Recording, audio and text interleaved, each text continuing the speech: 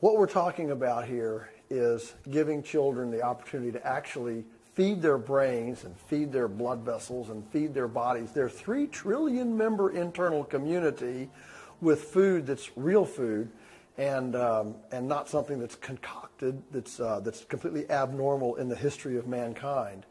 And when we feed this 3 trillion member internal community what it wants to eat, our bodies actually function better, and it builds a community that allows us to have more energy, spiritually, mentally, academically, and physically, so that we can perform to our greatest personness and reach to our potential, and that's worth doing.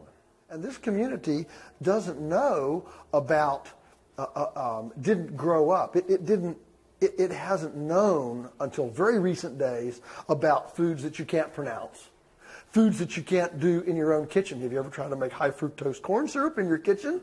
I want to get up on Times Square sometimes and yell to the world, you know what? This ain't normal. It's not normal to eat food that you can't pronounce, that you can't fix in your own kitchen. It just shows how important it is to start with children really, really early, because food is one of the most memorable, visceral, memorably programmed things that we develop as humans. And the earlier we start with good taste and good texture and good nutrients, that will carry on into life. It's time for lunch.